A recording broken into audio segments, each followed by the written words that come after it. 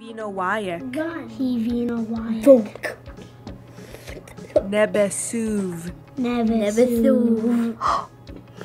All of the wonderful components and attributes of EarlyBird. How you have sound symbol knowledge, phoneme and phonemic awareness.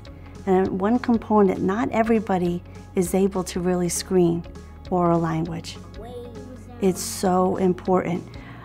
I've looked at other screeners, and yes, they can do letter sound.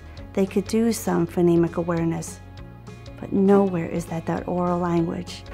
And that's such a very important component when you are screening a child for possibly dyslexia. I like the one where you have to name out all the words like the house, the door, and the cat, and ear, and bed, where you have to say it like in different ways, and they give you all the words, and you have to say it as fast as you can.